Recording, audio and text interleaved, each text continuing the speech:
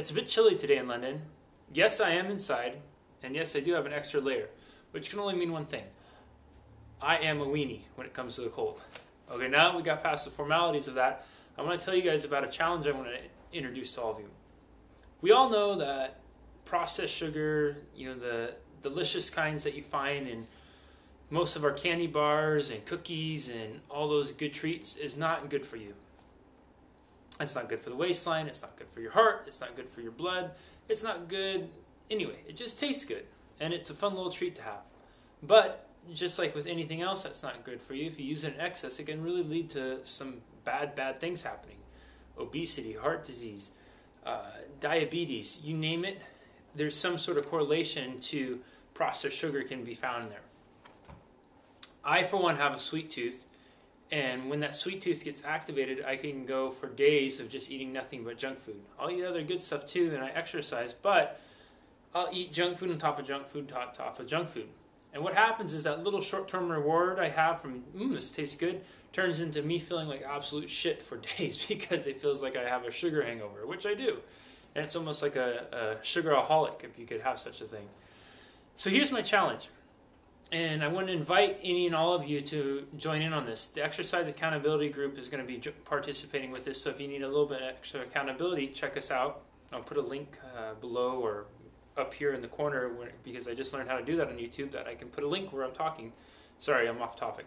Anyways, the challenge is going to be this. Now, I'm all about balance and creating balance in life, so I never want to teach people just to give up and sacrifice and all that because it's just, you're not sustaining that. But to learn how to balance things in life, now that's another thing. So the challenge is this, for the second time. I'm going to challenge myself, and those of you who want to join me, to create a balance with sugar for the next 3 months or so. Or, basically from now, I guess it would be 3.5 months, now to the end of the year.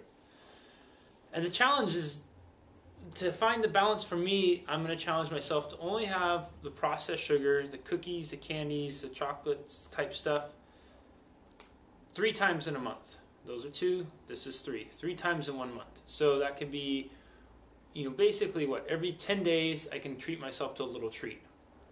And when I have that, I'm only going to have a small serving size. I'm not going to double up, I'm not going to triple up, I'm not going to have 2 cookies and let that turn into 10 cookies. So my challenge for myself is 3 times a month I can have my treat. Other days there's no processed sugar, and I'm doing this for the rest of the year. Some challenges that you could do for yourself. If you want to do the same thing as I am and follow my lead, you can. If you want to try to give it up altogether for the next 3 months, that's great. If you want to do once a week, that's fantastic. If you want to do once a month, that's great too. Whatever is going to be a balance for you, that's your challenge for yourself. So I hope you join in on this. You can get some friends, pass the video along, invite them, the more the merrier. And again, we'll put a little link to the Exercise Accountability Group on here so you guys can look into joining up if you want a little extra help with this. And I hope to see us all with firmer, trimmer, and slimmer waistlines as a result of this, and better teeth. I'll talk to you guys later.